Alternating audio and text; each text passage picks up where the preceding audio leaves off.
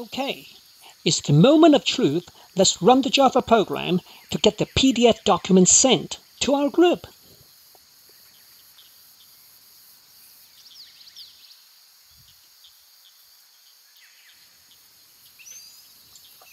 See, this is the PDF document.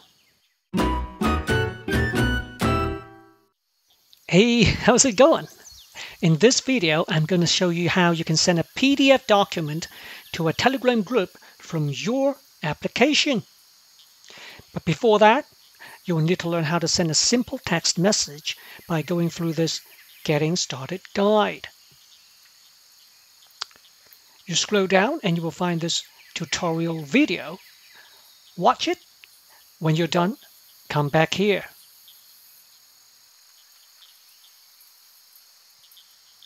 Welcome back.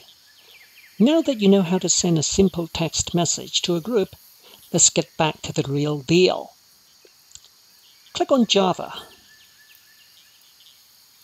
It'll take us to this tutorial page for sending a PDF file to a group in Java. Down here you will find a link to download the sample code. When the download is complete, expand the zip file. Then, navigate to this directory. After that, open up this Java source file.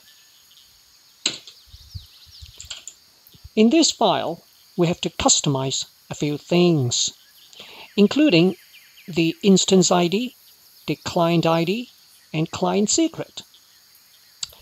Most importantly, we have to provide the group name and group admin. In this example, we're going to send this PDF file to the group. Let's do the customization now. Now that we're done with the customization, let's compile the Java program. Like so.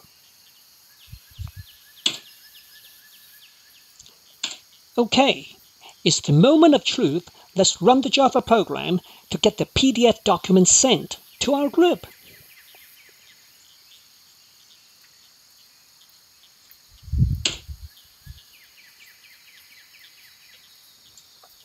See, this is the PDF document. It's a map. What are you waiting for?